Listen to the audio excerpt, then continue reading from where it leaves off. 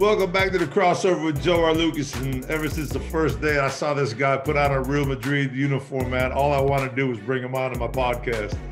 I was thinking, maybe next season I might find some room for him. You never expected he was going to make such a big splash so soon and so early in the season. So I called my boys at EuroLeague and I said, hey, I need me another Frenchman on the show, man. Let's get this, what's his name? Yabusele guy. Let's get him on. So ladies and gentlemen, please welcome to the crossover, Guerschon Yabusele. Thank you. What's up, my man? How you doing? I'm doing good, man. Doing great. How about you? Hey, like I told you before, I'm not doing as good as you, but I'm trying. I'm trying hard. Well, man, you're killing it, man. You're having a great season. So far it's been pretty good. Pretty good. Cannot complain at all. Just having a great time in here in Madrid. Enjoying every moment on the court with my teammates, and for sure we having good results. So we're pretty happy about this season so far. The introduction is like the absolute truth too, but I'm not BSing you at all. I said when this whole podcast adventure started about 3-4 years ago, I have people, even like a couple of people on your team.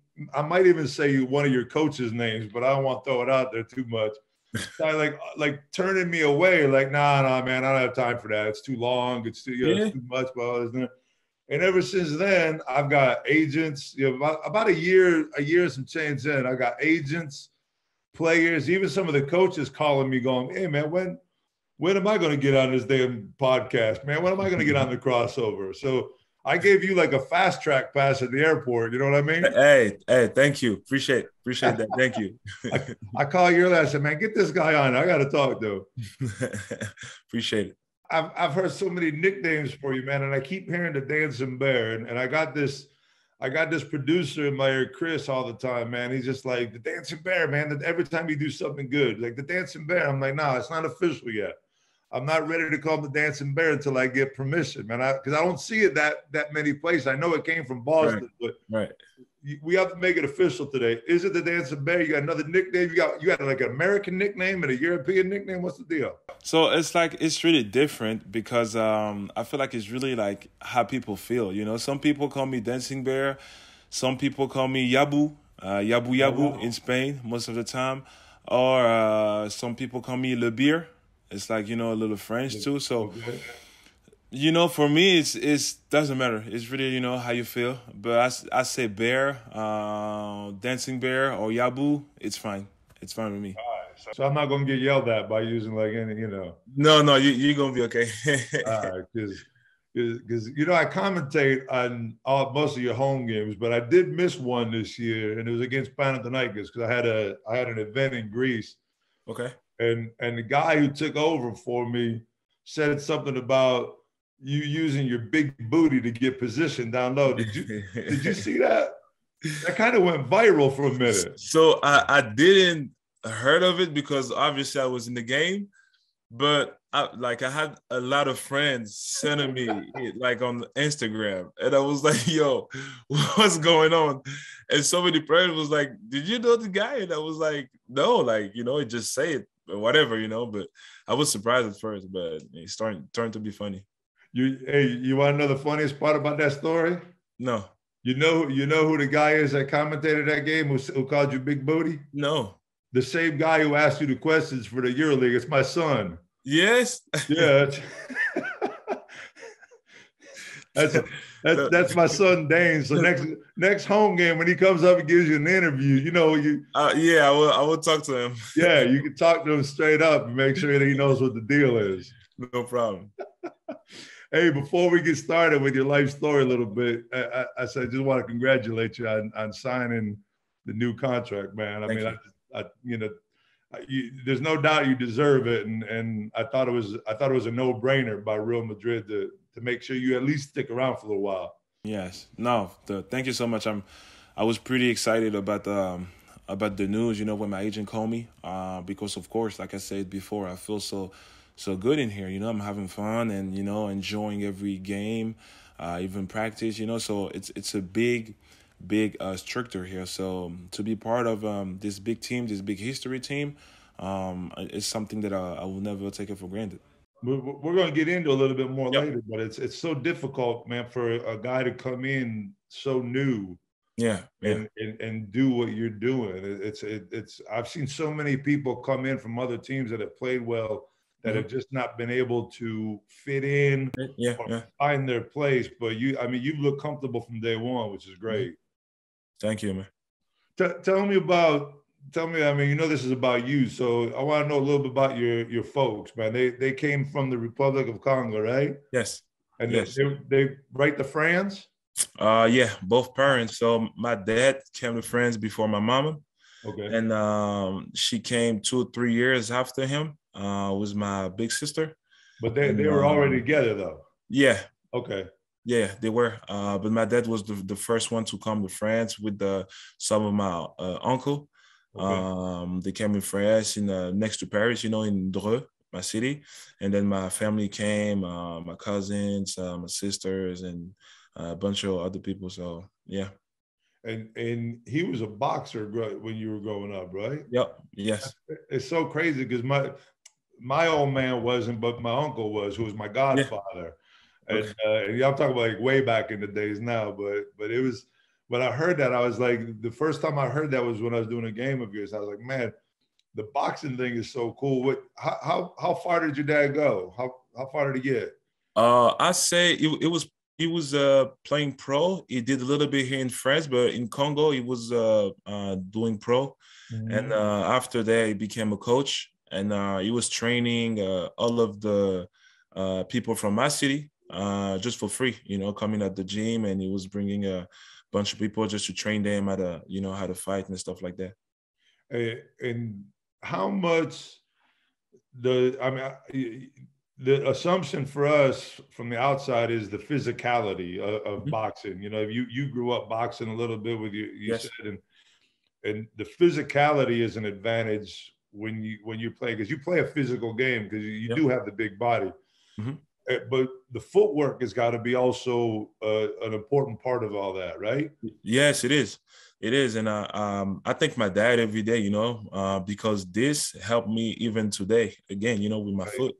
And that was one of the reasons why in Boston they call me the dancing bear, because, there was like, he's like a bear, and he moves so fit with his foot, So for sure, this helped me a lot. And even sometimes in the summer, I'm really trying to keep on training boxing skills, because of the footsteps. And I know this helped me a lot, with my weight and my body, So for sure, this is a big part. That's interesting. I was going to ask you if you still continue or not to do the boxing drills and stuff. What kind of things do you do? Like footwork, shuffle work? Are you punching the bag too, or? Yeah, I'm doing pretty much it all, because you're not going one-on-one though, right? You're not getting hit. No, never. But it's one thing that I really like about like a boxing training is the whole thing. Like, you work your whole body. And the core, the strength, when you punch the bag, you work on a lot of part of your body, your arms, it's really your whole body that's working. So it's really something that I'll try to keep on doing during the season. Obviously, it's difficult because we have so many games, but when I have a time off, I really like to train. But it was your dad that pushed you away from boxing, from what I understand. It didn't push me away. One thing is, we were always doing boxing, and but I wanted to be a soccer player. You want to be just like everybody, man. All you European guys, man, want to make the big money. That's what I'm saying. Like, it's really how we grew up. You go to school, you play soccer, you go out with your friends. It's soccer everywhere, Right. So for sure, I always wanted to be a soccer player. And then my dad was telling me, "You're too tall. Like, you're not gonna be a soccer player. It's impossible." So. He probably thought you weren't going to be a boxer either, being that tall. Probably. But then he was one of the coaches that was training us that told me, like, hey, you should try basketball, because he was playing pro in the basketball team in my city. Then when I tried and I was pretty good, then they called my dad. They was like, I really think, you can do something.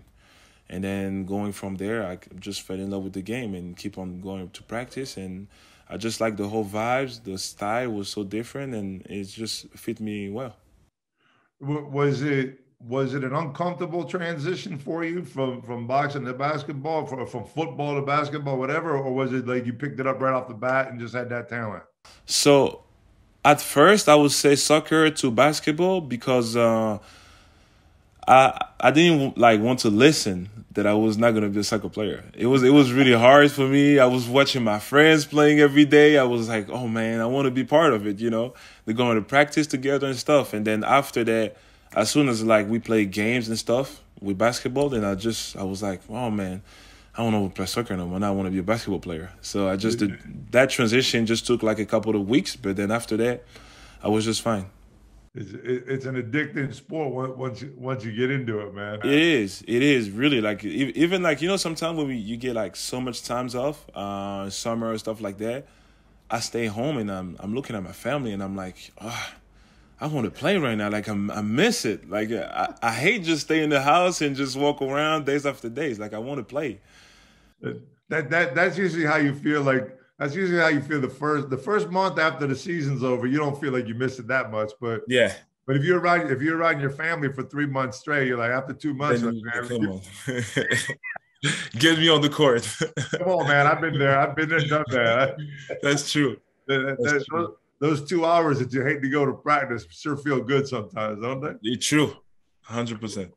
But what I've missed in my research is how you got from this coach telling you to go play basketball, give basketball a shot, to the first time you signed for your first season. Mm-hmm. Like what was the process in between there? I mean, did you have goals? Did you have like dreams? At first, not really. Starting playing basketball, all I was thinking, it was just, going on the court with my friend and having fun, meeting new people, just try to learn some stuff. I never really take that serious until I was maybe 16, 15. Right. And at this point, growing up, watching a lot of NBA, of course you dream about the NBA, but it's not something that you have in your mind, telling yourself, oh, I'm going to make everything to go there. You just look and it's like, oh, I hope one day, And then we all think that no matter what. Exactly, like always, So for sure, like when I was like 18, 19, and I signed in the Pro A team in Rouen, and then I heard like scouts was coming to see me. Scout was talking about me and stuff like that. Then this, clicked in my head. Then I was like, oh, I might have something. And people calling me every day and telling me like, listen, just stay focused. Don't, over pressure. Right, like, play like you always do. Have fun, go, and then what happened. And if you don't, it's okay. You always play what you love to do. So for sure, going through that, and then, of course, after the draft and everything, it made it like wholesome. When people tell you that's the funny thing about it is when people tell you like, hey, this is what's happening. Don't feel any pressure. Don't think about it. Just play. You can't help but to think, you know what I mean? They put more pressure saying that. Exactly. Like, cause like you was like, okay, I gotta stay natural, but at the same time you don't act natural. So it's like, it's kind of between, especially when you're young. Yeah. Like you always get that over pressure for sure. Yeah, your mind, you can't close your eyes at night without thinking like someone was at the game today. Or if I had a bad game, the scout might have been there. Yes, true. Or I had a good. Usually, it's if I had a bad game, there was 3 scouts there, and if I had a good game, there were no scouts there. There was nobody. True. But you got drafted. You were 4. There's 4 players in 2016 that got drafted from France, right? From France, yeah. Who were the other 3? Name them. Timothée Luau, Isaiah Cordinier, and Peter Corneli. Right. Well, you don't get points for that one. We'll test you later. That was an easy one. That was an easy one. Those are my guys, so for sure. Your test comes at the end, but you were the first one. Did you expect to be the first one? No. So the whole thing, how it goes, I was supposed to be late first round, right? Beginning of second, more of the late first round. My friend Timothy was supposed to be 14 from Denver, I think. Mm-hmm. And, we had the draft. So me and my agent, because, you have a little pressure. So I had to after the 14th pick, we went to the bathroom. We coming You back were, is there. like You were in New York for the draft. Yeah, I was there. Okay. I was there for sure. Like I felt like this is like a big moment, you know, even if I don't get drafted, you know, just to have the feelings, to be there, to enjoy it. I feel like it's an experience, you know. So we went to the bathroom, coming back, it was like the 15 picks. And I text my friend because I still see him sitting in, and, you know, I was talking to him like, what's going on? But he didn't know. And at the draft, it's something that you don't see on the TV, but at the draft, they come a little bit before the pick with the cameras. Okay. So you kind of know who's going to be the next pick, right? So but y'all were sitting together, weren't you, or no? No, I was a little bit up in the stand because, like I told you, I was supposed to be like first, you know, ahead of first round. And then we saw the cameras and they look at us, and my agent goes, Is it for Yabusele? And it was like, yes. So he think, and then it was like, is it for Guerschon? It was like, yeah. And it was like, you want me to show you the paper? And then they look and they see my name. And then like we just go like, woof. Because like we were surprised. Like Boston didn't tell nobody at all that they was gonna draft me. Yeah. So for me, it was really like the best moment. Like now my mom is crying, like, you know, she can't help it. Like it's like so much pressure going into my body. Then I'm walking, I'm shaking, I'm going with the hat. And then after that, you know, it was just amazing. Is there a moment, when was the moment where you just like, I don't know, you were maybe by yourself or maybe out to dinner with someone, you just like get it, you're like, damn, I just got, I can't, what the hell? where did this come from? It took me like 2 months really just to tell myself, okay, now you're there. Because, you know, after the draft, we went to dinner. Then my friend Timothy and Zaya was there with the family, same dinner, same restaurant. For some reason. Oh, so you had to pay too, right? Right. For sure, that was the money coming right now. So I had to take care of everybody. For sure. You go first. You got to pay. But yeah, so after that, we were all at the same restaurant, looking at each other like, wow, like we just did something today. You know, it was just crazy. We went back. I couldn't sleep, and you know, you had to fly the next day to the city to do the interview and stuff. And I'm seeing the other players, and then everybody's just so happy, and it's just a moment that you keep in you like for your whole life. You know, it was just amazing. It's something that I would never felt again. You know, it was just crazy. And that I mean, it's always a good feeling. Cause I got drafted, I went and we did the rookie thing first and everything else, and then when you made the team, it's like that first day where all the vets get in. Yes, but that's like it's like a whole different. It's like. You just once again you just went from college to the NBA again, you know what I mean? True. It's an amazing feeling because you're like, I was just watching you guys on TV, then now I'm part of the team, and you know, then you got to learn quick. You rookie, you got all this stuff, and you know, you just like, for me, I had like Lord in front of me, you know, these guys. Like I'm you know, in myself, I'm like, I'm trying to learn so much from you guys. You know, like, you guys are just so great as a player. So for sure, it's been great. Until you start getting that confidence where you're like, damn, I can play with these guys, man. I can play with, like, exactly. Like once you score 1-2 times and then you do a couple of good action, you're like, oh wow, I can be part of this team. Like, you know, I can be the guy too. So for sure. It's a strange feeling when you're kind of like that, when you're not that heavy #1 draft pick, and you know, for sure you're gonna play in the NBA and you're gonna start with that. It's a strange feeling when you get that, like, shit, man, I can do this. True. It's really like a great feeling when once you feel that, and then you have this confidence, then you know you got to keep it every day, and you just got to work and try to get better, even though you can play there. The thing I always talk about is, and I even do this when I speak to kids nowadays and whatever, is that dream, you know, that the athletic dream you have, whether it's a boxer, a baseball player, soccer player, whatever. Of making it, the dream of making it, but none of us, when we have that dream, realize the reality afterwards. That, you know, like it took me 3 months to get cut. You went back and forth between Maine and the G League and Boston, and it never really, like, that dream never really fulfilled itself. You know what I mean? True. Yeah, for sure. The draft, for sure. So how does that? Because I mean, I kind of went through the same thing. You went through it over a couple-year period. Yeah. How does that hurt your confidence? You know, that you've developed through that time. Yeah. I'm not gonna lie. It was probably some of the toughest day of my life. You know, playing basketball. I never been in this situation. I always been on the team, and you know, I play some minute, do some mistake, you know, learn, score, you know, pass, you know, whatever. But I never been in this situation to play 0 minutes. It's like you're just on the bench and you don't play. Right. And it's just, okay, you go home and then, you know, you got so much energy. Like me, you can tell, you know, I'm an energy guy. Like I love just to give my energy, just to go everywhere, you know. So for me, I'm going home and I just can't sleep because I have this much energy that I didn't, you know, spend on the court. So I'm like, okay, next game is going to be good. And then second game, you play 0 minutes. And then third game, 0 minutes. And then you go like 10 games straight, you know. So you start thinking like, yo, like, how is it going to be like for the whole season, you know? So for sure, you're doubting yourself a little bit.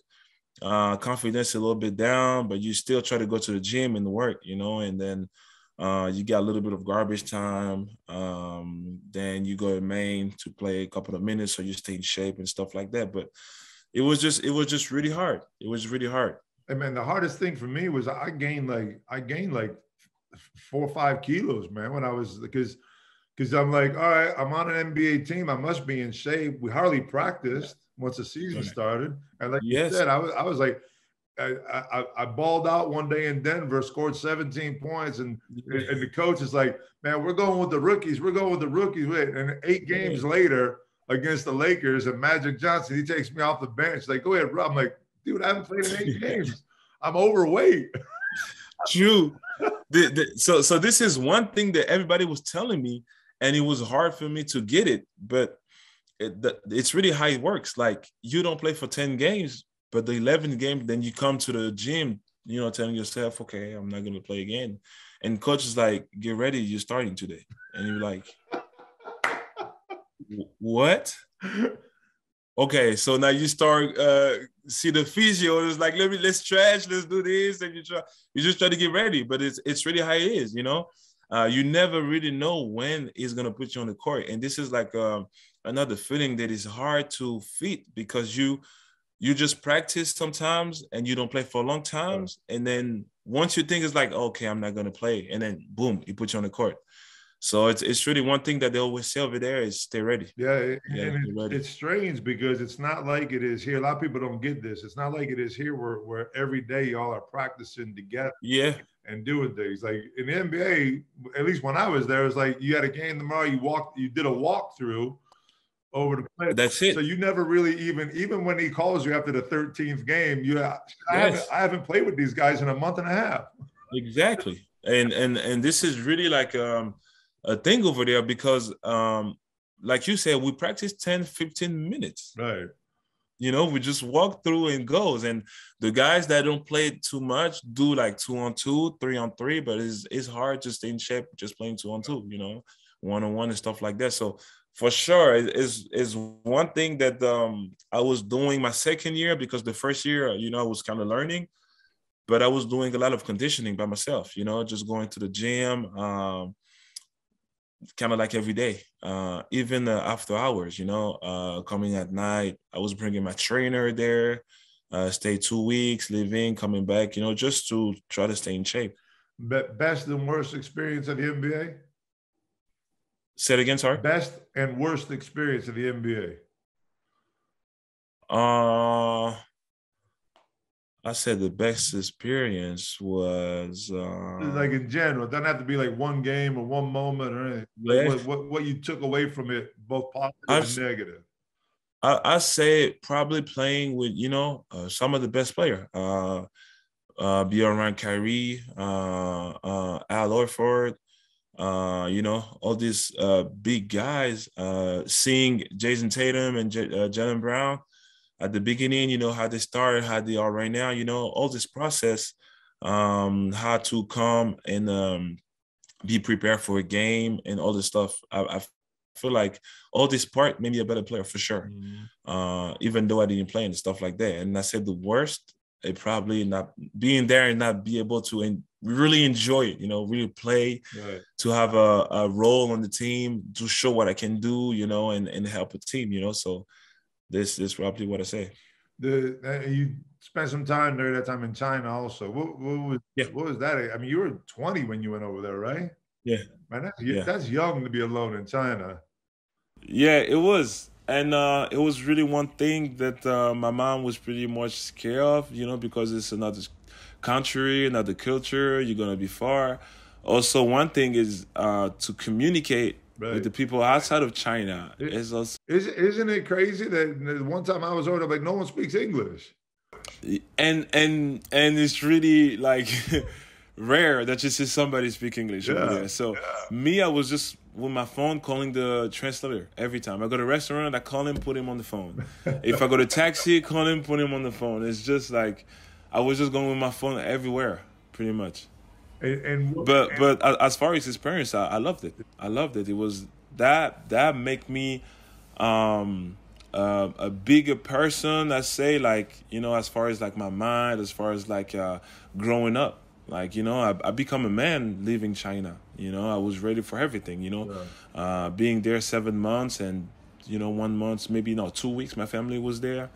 And, the other year I was by myself, Right. I mean, those experiences, you either grow quick or you don't, one or the other. If you don't grow quick, it's never going to work for you. But then you went back to Boston and you had a good summer league, and were you expected more again the next time, or? For sure, for sure. But like I was saying, like leaving from China, I was playing like almost the whole game. Right. Had the ball in my hand. But dude, come on now, come on. I talked to a bunch of players that went over to China. This is a thing. It's the easy life, man. Come on. No, this is a thing, and I said that before.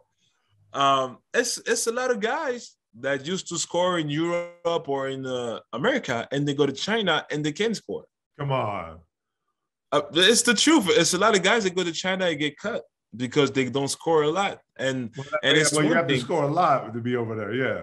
Yeah, and it's like you got to adjust. It's not just the league that you go. It's like, okay, I'm gonna score 40 every game, and you score 40 because the Chinese they wear to play basketball. It's kind of hard to go to the basketball, and you go over there, you might get hit in the face, hit somewhere, and you don't want to go back to the rim no more. It's you got to adjust and be smart too. But it's not. I won't say like it's easy compared to the other leagues. But they got their way to play. They got their style of playing basketball. It's pretty much different. Right. I'm gonna call you Yabu from now on. I just figured Yabu is gonna be your name from me. Yabu's not bad. Yeah. So Yabu, you gotta understand, man. Like when I was over here in Spain playing, everybody talks about the fact I played no defense. It's like this thing that goes around like you never played no defense, or I played defense. I'm like shit. But when I played, if I didn't score 25, if I scored 12 points and shut down every other player on the team, I would have been cut. Right. I would have been sent home. So it's like, I'm like, why y'all want me to play defense? Like, I'm playing the China rules, man. I need to score 25 a game to keep my job. Oh my God.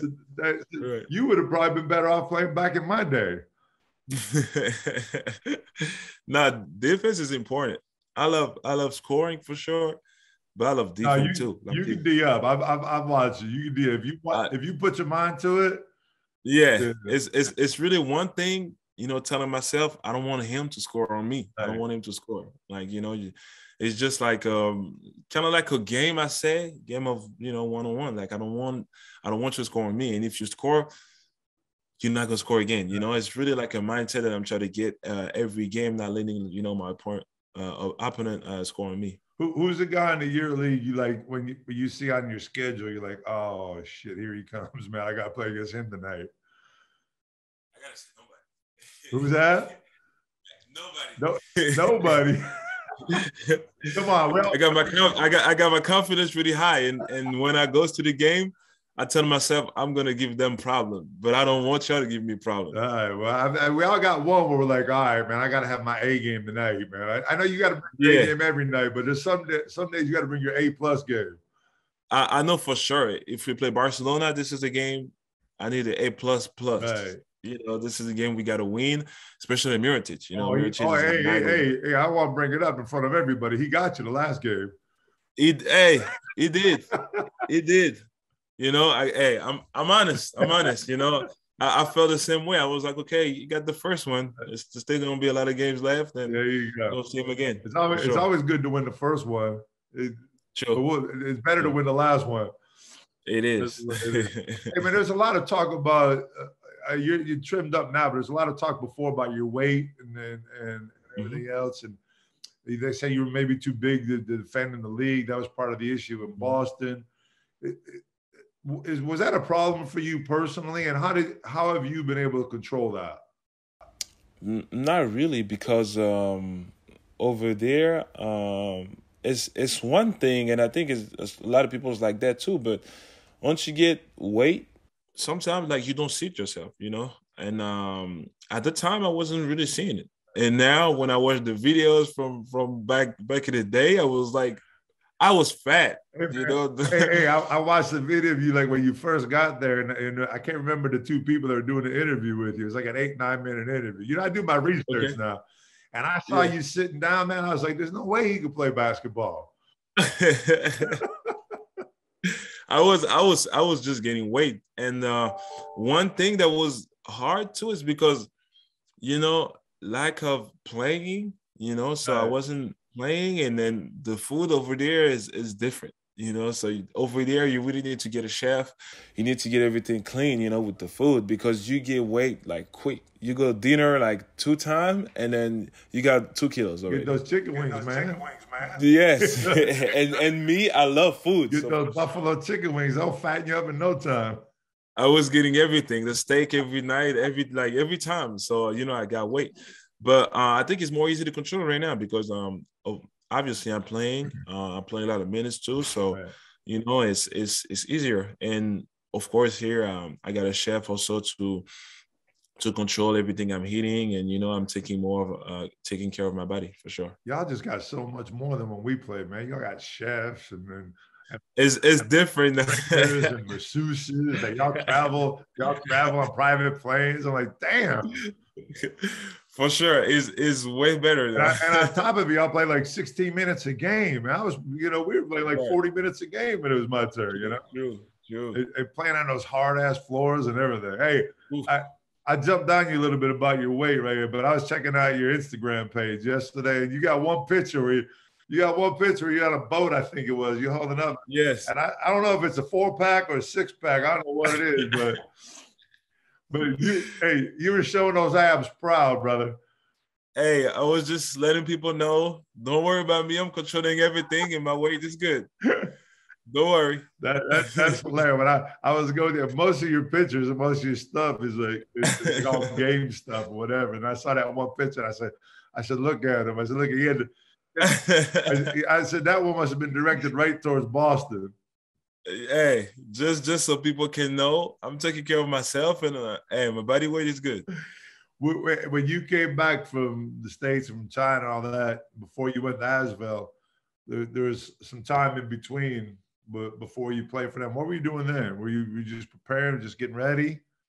Just getting ready. I was really I feel like since the situation with Boston, it make me like more of a whole worker. Like I work every time, and I'm enjoying doing it.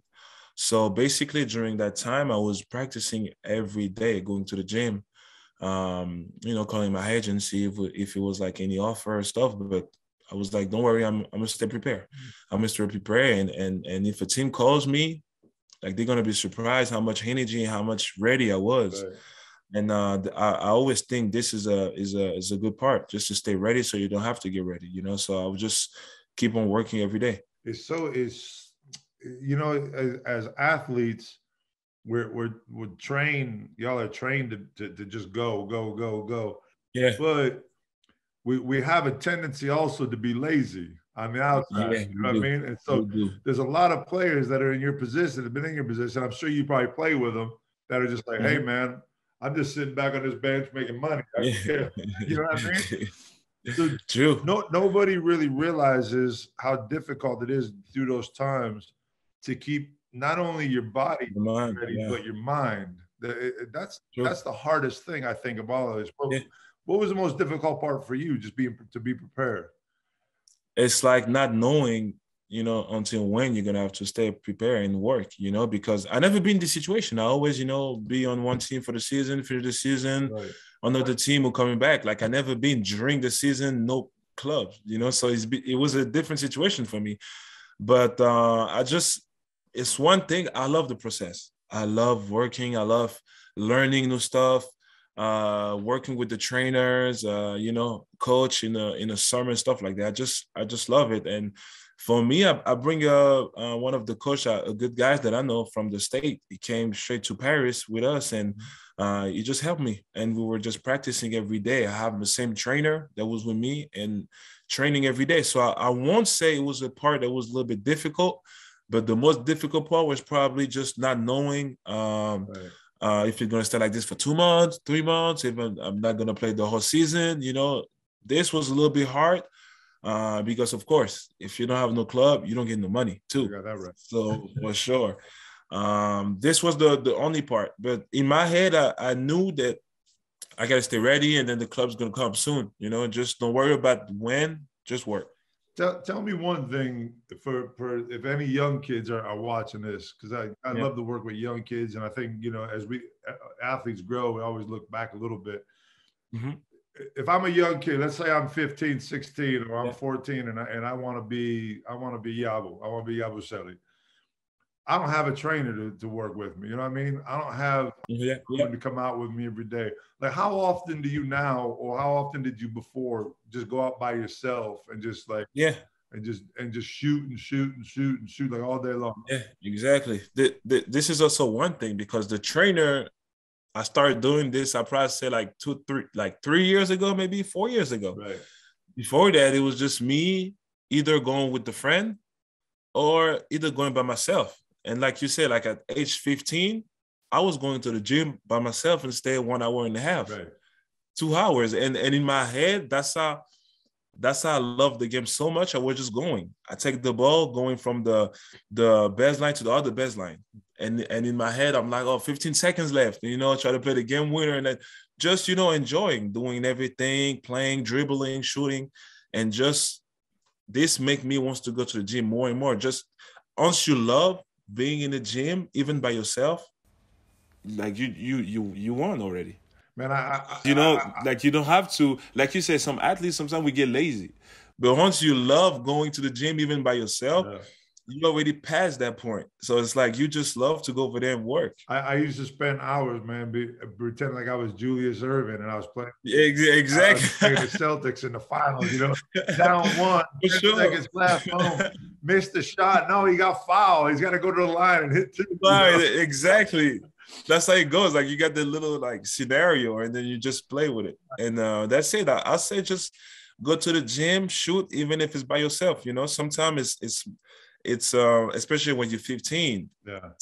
In my case, I'm talking to one of my friends. He was like, oh, okay, but I gotta see my girlfriend, so I don't know. At this age, I got a birthday party tomorrow night. I got this, I got that, and then you just go by yourself. Okay, I just go, and then that's how you really know that I really want that. I like to let kids know that, because a lot of kids just think like, well, I practice 2 hours a day.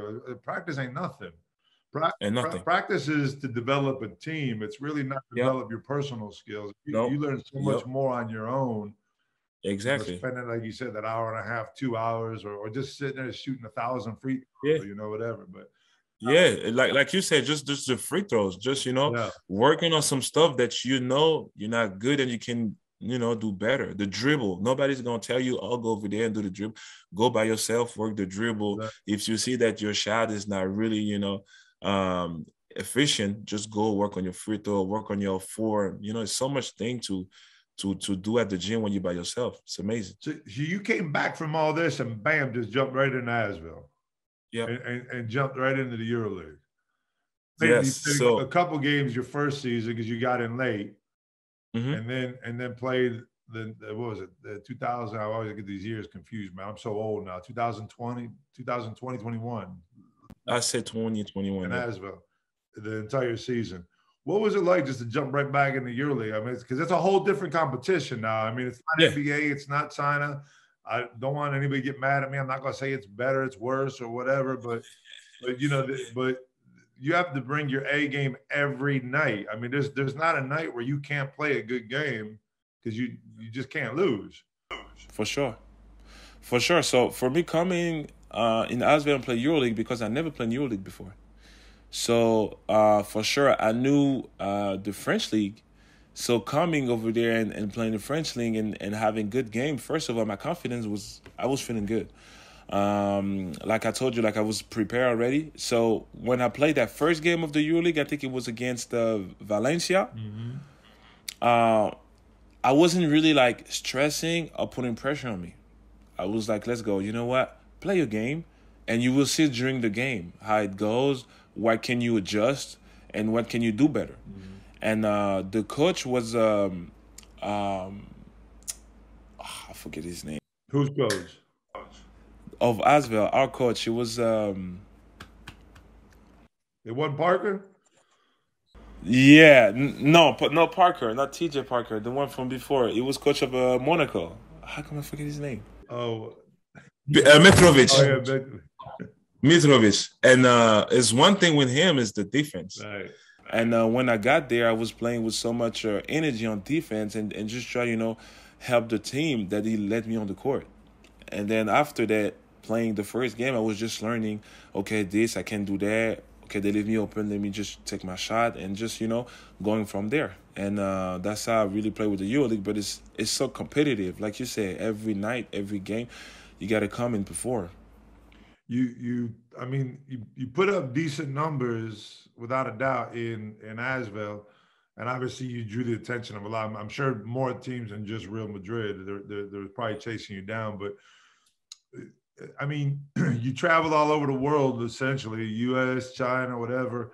You finally get back to your country, and you're playing in the EuroLeague, and you decide to get up and go. First of all, what Tony Parker had to say to you? I read an article where he said, "Hey, man, good job." But man, I don't believe that. Tony's a competitor, man. You can't come in and BS me on my own show, man. Tell me what Tony really said to you. Really? He really came to me and told me, "Hey, I'm really proud of you. It's really what we talked about, about ASVEL, try to be like a transition for you to bounce back and go where you want to go." But he didn't want to go to Real Madrid. I go back to Boston or something. Listen, when the offer came, him, his brother, TJ Parker, and some of the assistant coach, they were so happy. Like for me, they were so proud. They were so happy. They was like, listen, like this is, you deserve it. It was like, you worked so much for this. You came back. Didn't really know how it will go, and it would like you just. Like you should just be happy. Like, you know what I'm saying? Like they were really just happy about me. And it was like, listen, you give everything for us. Like, we appreciate you coming in here, being serious and really take this serious, and they were just happy for me to go, for sure. What was your, I mean, like I say, you kind of been kicked around Boston, China, back and forth, G League here and there. What was your mentality when you signed a 1-year deal? I mean, were you like, God, I gotta, because you got to give your best in a 1-year deal. Like everybody says, well, the guy signs a 5-year deal, he usually relaxes the first couple of years. Yeah. A 1-year deal, I mean, you got to have the mentality, but there's a lot of that pressure in the back of your mind going, I got 1 year to show my worth. Yeah, true. So I'd say it was a pressure, but like a good pressure. Because it's like a pressure that you have and you go to every day telling you, for sure you got 1 year, but it's also a good pressure that make you want to work, make you want to go over there and kill it, make you want to go over there and don't think. you don't have 10 years to get prepared. You got just 1 year. So go over there, don't think, play your best game, and just try to get better even every game. That was really this type of pressure that I have, and it was feeling good. It was really something that I enjoy. But I mean, I'm live down the road from here, close by, so I'm in Madrid also. Unfortunately, we have to do it this way, but this city makes it a lot easier too, doesn't it?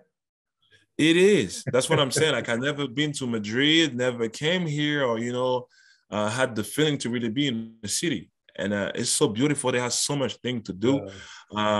Even like as far as like just restaurant, like they got everything. Yeah. And of course I don't go to dinner every time because of course I'm gonna start gaining weight again. But when I do, I make sure if you go to dinner every night, you better fire your chef. Yeah, it's exactly. Exactly, especially him. Like I'm paying him just to make food. So if I go out, it's a problem.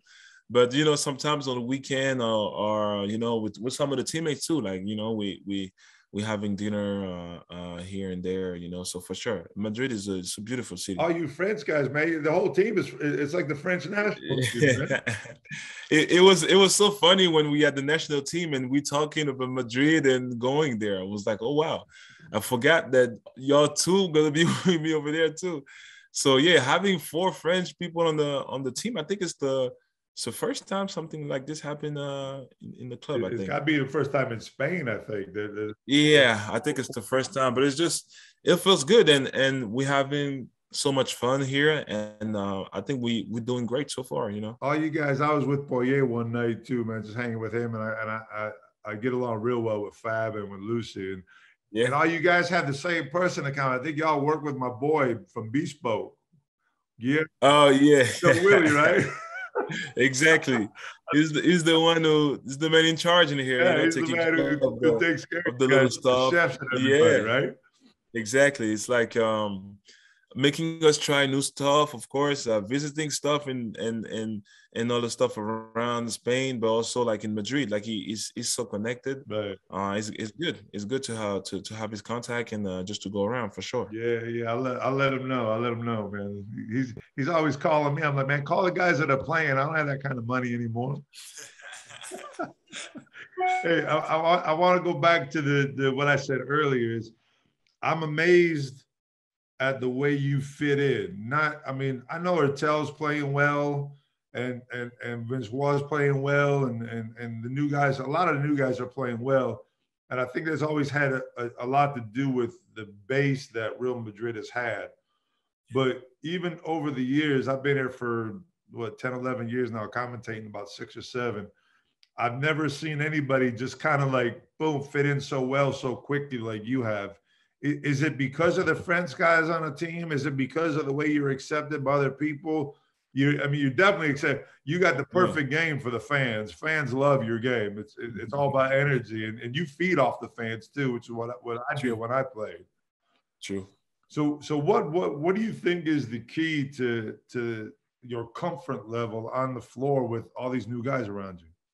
I'll probably say like everything that you name, having French people, of course, make it easier. Having fans pushing you, of course, it make it easier. And all the guys in here make it easier for me too. Mm-hmm. The other Spanish guy, even this summer, when we were in the Olympic and stuff like that, then we see some of the Spanish guys. It was already like coming to me, oh, you coming to Madrid? Okay, yeah, good luck. We're gonna see each other. It's like you can tell that they're just nice people, right? And on our team, you can tell that we have a good chemistry because everybody kind of understand everybody. Mm-hmm. So it make it easier for me on the court to be more relaxed, no pressure. I just enjoy. And of course, it was one thing that I was thinking this summer when I was working out and stuff. It was just to come in there and fit, just try to fit. Not try to do too much, not try to, go crazy, just think about myself, just think about the team, just try to fit, play with a lot of energy and see how the game goes. And It's been pretty great so far. Having a good relationship with everybody, with the coaches, everybody from the staff, and everybody that works here. So for sure, everything is for me to play my best on the court. That's perfect, man. And it's definitely working out for you. And like I say, you just signed that. Thank you. You just signed that new deal, and I think all the Madrid fans are excited about it, to have you around for a little while. And on top of it, you signed the deal, you know, in a position where you got some good players running around, Trey Tompkins, Anthony Randolph, and anything else. But does you sign on that deal? I'm put on the spot now. Does that mean the NBA's out? I'd say, I mean, everything can happen, you know, for sure. There's that politically correct player answer, man. Come on. No, like I would say, like, of course I signed here 3 years. So in my mind, you know, I feel good in here. I feel great. The situation is the best situation for me here. Now I have a buyout too, you know, so for sure, if a teams want me to go, now I'm gonna have the decision to you know, think, is it a good option? Like, what's the situation gonna be? Am I still gonna be like Boston? Like why would I leave playing here and then having a great season and being great, and to go back and not playing, you know? So for sure it's different, but I won't say it's out. I'm just gonna say, you know, this is my security. Like, you know, being here, signing a contract for 3 years is great. You know, sometimes I've always said this: stability is even more important than money. Exactly. Because with stability and with being with the same people for a long period of time makes you a better player over, you know, they've been changing every year. Although obviously we see you can fit in just about anywhere, but that stability will, I believe in my mind, it will, you know, makes people a better player than going here and there all the time. For sure. And you know, I had a 1 year contract. I couldn't wait till the end of the season, see how it goes and everything. But with everything that happened in life, you don't know what's going to happen tomorrow. Yeah. I needed to be, you know, secure, to have a stability for me, for my family, and all the people that I'm having around, you know. So for sure, when this offer came, like I always said that, and we were talking about it with my agent, it's some offer that you cannot refuse. Right. Sign a 3-year deal with Madrid, of course. It's this year plus 3 more, right? Yes. Perfect. Good for you, man. That's great. Thank you so much.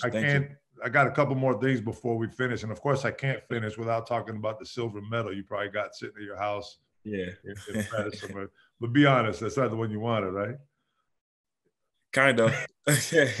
No, I won't say that, because me going to the finals, I'm thinking, hey, let's just shock the world. Yeah, we can do it. We do it one time, even if it was not the final, you know, because of course they're gonna play different than the first game that we won against them. Right, like we know they're gonna adjust. We know it's gonna be a different games. But even when you watch the game, we here, like we'll still have a chance till the end, of course. And Kevin Durant played his best game of the whole competition, and we still have this feeling that we could have won. And you know, going to 2024 in our head is like, hey, this is not gonna happen twice. It's gonna be in Paris. That's in your backyard. We're coming back from them for sure. So no, it's still a good feeling being second in the Olympics. I will never thought this of my life, you know, being an Olympic, doing it, you know, watching this since I'm a kid. I will never thought this in my whole life, you know. So being able to be there, come second, but still have a great tournament, because we lost only one game in the whole tournament, and it's the final. So we went back home having this good feeling still, you know, because it was pretty amazing. Everybody was doubting us, I say. A lot of people was thinking that it was impossible for us to go that far. So we for sure have some new fans now, and basketball in France is getting bigger. Well, it was, man, I watched some of the highlights just to kind of prepare myself, because I saw the game. I saw a little bit of the game when it was live, and I watched some of the highlights today. And man, it was foul shots that killed y'all in the long run. It was foul shots, man. It was those free throws that you guys missed. That I think you would have put so much more pressure on them if y'all made free throws. True. Yeah. That was the toughest part to watch right there, man. Why, because they were nervous. They were nervous. You can tell, like, when they were taking timeouts and stuff, we're looking at them like, hey, they're thinking like, what's going on right now? Right. Like they're playing their best game, like, So for sure, but we happy that we make them, doubt for a second, because when you go to Olympics, usually what happened with the American team, they come and beats everybody, go back home, celebrate, and So for sure, like, we know this year they came. Y'all are back there somewhere. Yes. For sure. Hey, the Boston Globe, I read the Boston Globe said that was a player that the Celtics thought he could be after the Olympics. Does that comment hurt you? Make you laugh or motivate you even more? Obviously, it made you laugh. I just saw that. I'm laughing every time. It's really nothing that can really like make me mad. Like, I'm trying not to get all this stuff to get on me. It's whatever. People. It's free. You can think whatever you think. It's you. That doesn't mean it's true. That doesn't mean it's just you. So for me, bad, good comments, I don't let it like affect me. Mm. Are you married here? You got family here, or are you here by yourself? Yeah, I'm married. I got family. Yeah. You got kids? Yeah, I got a son. Oh, you got a son. I couldn't find anywhere. I was like, man, is this guy married or what? How old is your son? It's like 2. 2 years old? Yeah, I mean, he's about to turn 2 soon. All right. So you get most of your sleep on the road trips then, right? Yeah, for sure. And they're here in Madrid. They like Madrid too. They get along fine?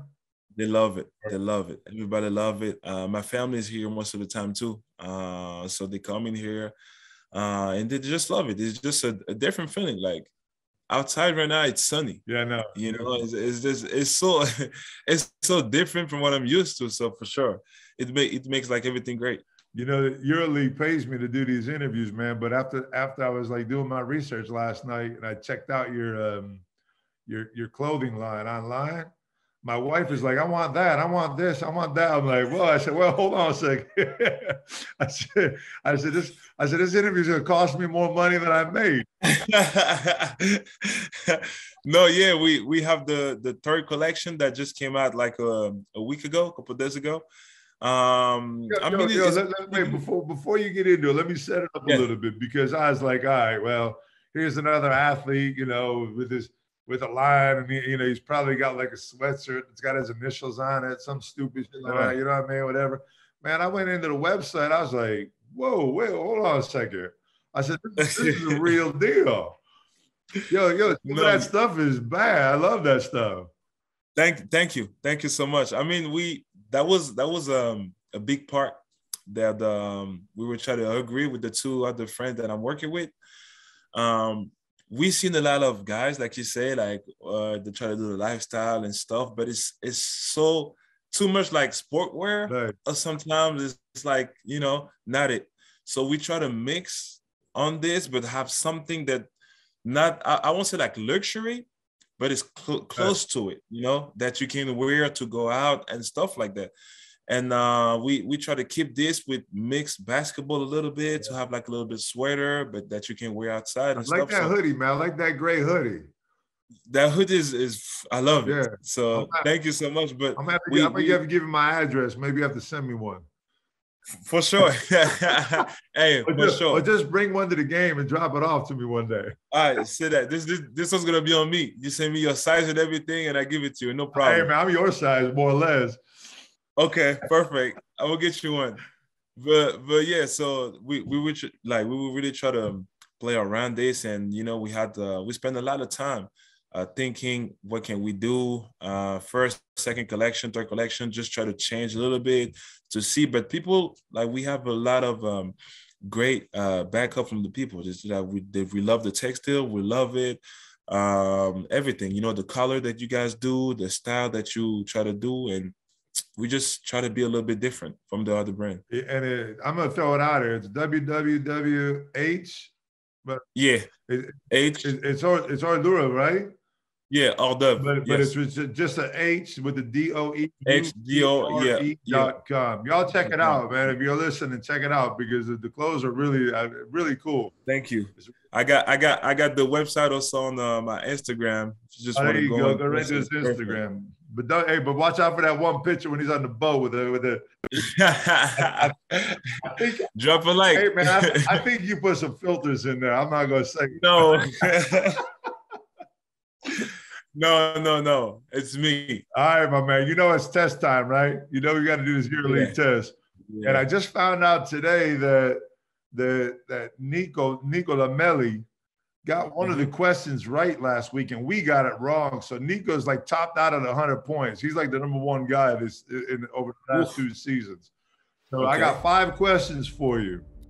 Okay. Each question go from easiest to hardest, 1 through 5. Each question is worth in increments by 10 points. And 1 is worth 10, 2 is worth 20. Okay. Right? The 5 is worth 50. All right? Number 5 is worth 50. Okay. So we add up your score and we'll figure it out. You ready? I'm ready. We're gonna test you now. Okay. You already got the easy one right before about the draft, so that was just a one.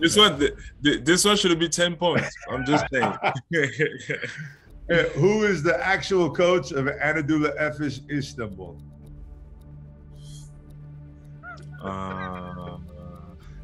Okay. This supposed to be easy or? Yeah, that's the easy one. No, I say Ergin Ataman. There you go. I was man, if he gets this one wrong, we're in trouble. All right, you got 10 points. Number 2, worth 20. Who is the top scorer as of right now today for LDLC ASVEL Virban? Oof. It's 2 that I'm thinking. I'll say. You can only guess 1 though. You could think both of them out loud, but I'm not gonna give you any hints.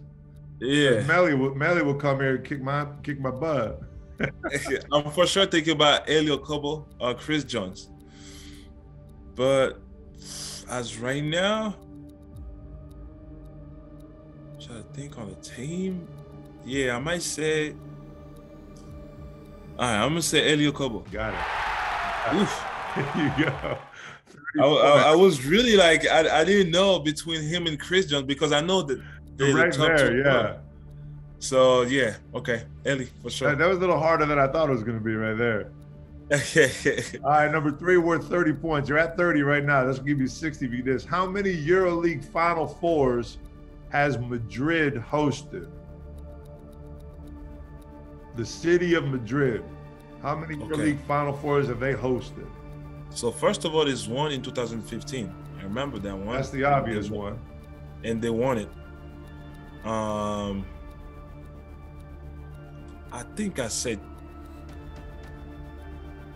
2. You got it. Bam. 2. The other one was in 2008. 2008. Yeah. 2008. EuroLeague Final Four 2008. So that's 60 points. Uh-oh. You might be able to tie Melly right here. You got number 4 and number 5 coming. Okay. And I got a big problem with this question, but we're gonna ask it anyways. People at EuroLeague are gonna have to hear from me. Who is the record for the most points scored in a single EuroLeague game since the year 2000 for Real Madrid? Oof. I'm thinking of so I gotta remember who was playing. It's Sergio Rudy.